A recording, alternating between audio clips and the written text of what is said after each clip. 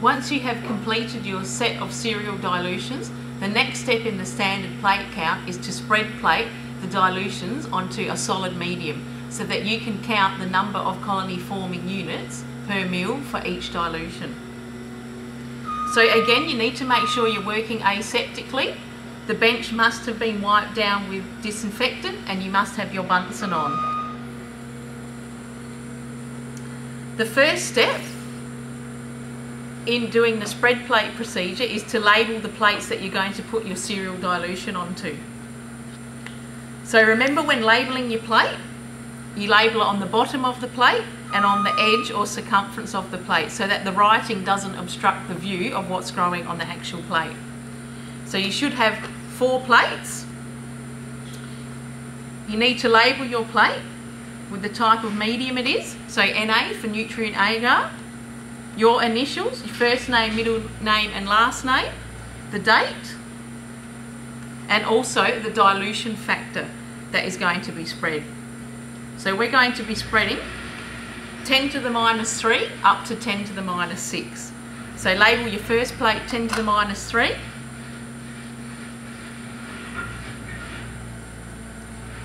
Your second plate 10 to the minus 4.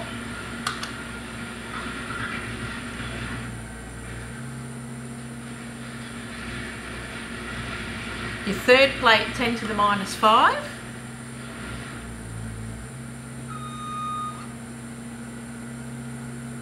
And your last plate, your fourth plate, with 10 to the minus 6.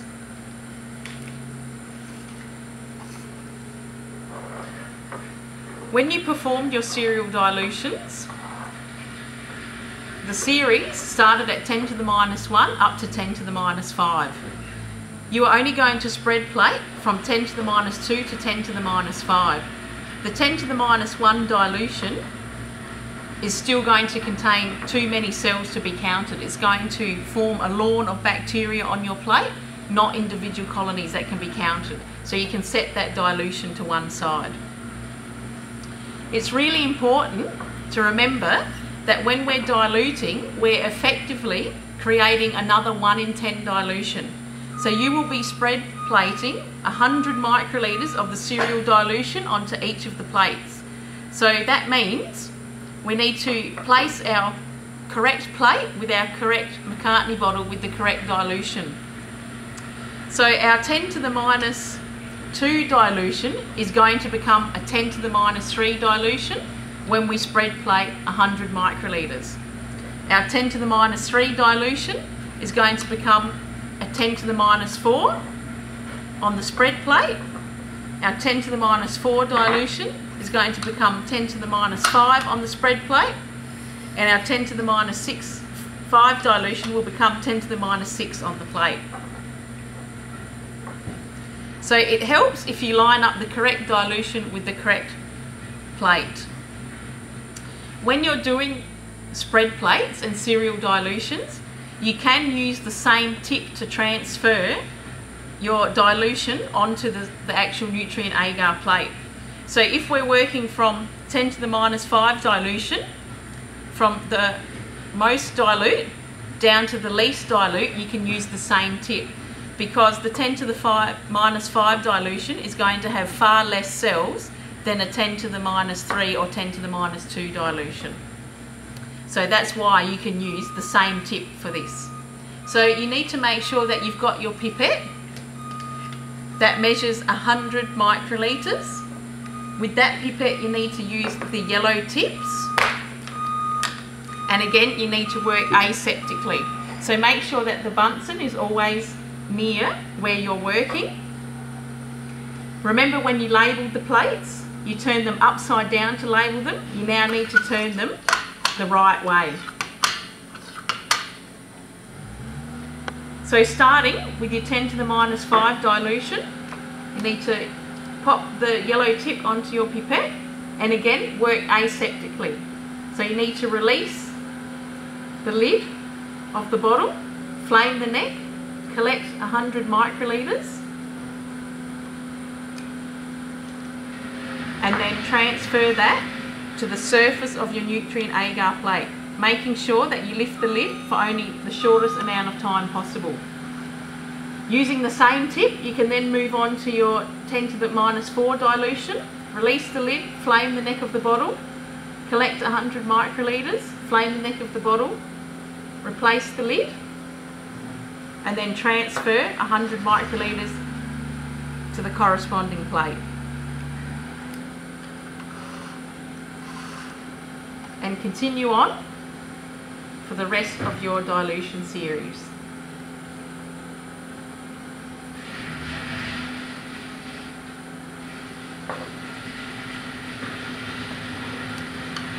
Using the same tip, working through your dilution series.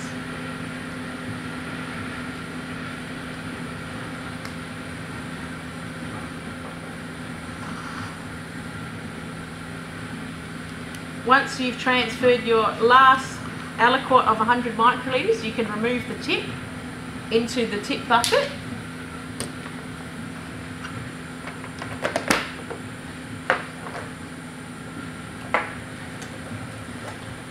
When spread plating, there are some other key pieces of equipment that you need to use. So spread plating requires a spreader. This is basically a glass hockey stick looking instrument which needs to be sterilised before you actually spread your plates. So to sterilise it, you need to dip it in a bath of alcohol. So this can be a hazard when working with alcohol and the flame, so you need to be very careful when sterilising your hockey stick. So you basically dip it into the ethanol bath, give it a quick swirl, remove it from the bath and give it a quick tap to remove any excess alcohol from the hockey stick. So that ensures when we go to flame it, so we need to make sure the Bunsen is on the blue flame, and we wave the hockey stick through the blue flame, the apex, a couple of times, very quickly. So by tapping the excess alcohol off of the hockey stick, that ensures it's not going to drip into the Bunsen, and it also ensures it's not going to drip onto the surface of your bench and catch alight. You need to make sure that your hockey stick isn't too hot. You don't need to hold it in the flame for very long. If you do, that will heat up the glass, and when you go to spread your solution onto the plate, it will actually kill off the bacteria, and it can also dent your agar. So it's not necessary to hold it in the flame for very long. You just want it to burn off the alcohol. The other hazard when working with an alcohol bath is actually returning your hockey stick to the bath when it's hot. That can actually ignite the alcohol, and your whole alcohol bath will catch on fire, and you don't want that to happen. If the alcohol, which is alight, does accidentally drip into your alcohol bath, the best way to stop it from burning is to place the lid on. So that will stop the amount of oxygen getting to the alcohol. And you must inform a demonstrator if that happens. So our hockey stick is now sterile. We can spread our dilution. So you want to gently remove the lid and then spread the 100 microlitres of cereal dilution across the surface of the plate, rotating with your finger, rotating the plate at the same time to ensure that the whole aliquot is actually covering the surface of the plate.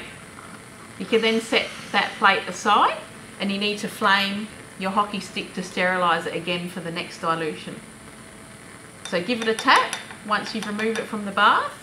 Quickly wave it through the apex of the flame. You may see the alcohol alight.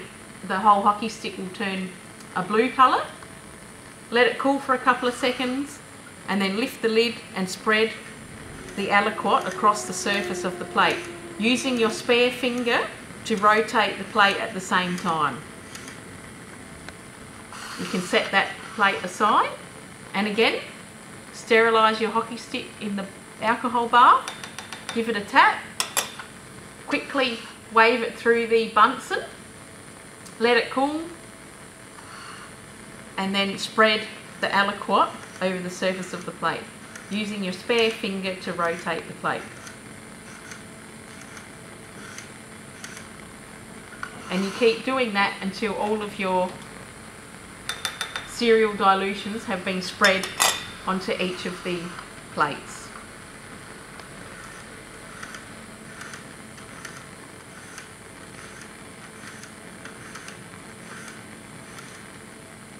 When you complete your last spread plate, make sure that you do sterilise the hockey stick again to remove any unwanted bacteria that may still be on the hockey stick.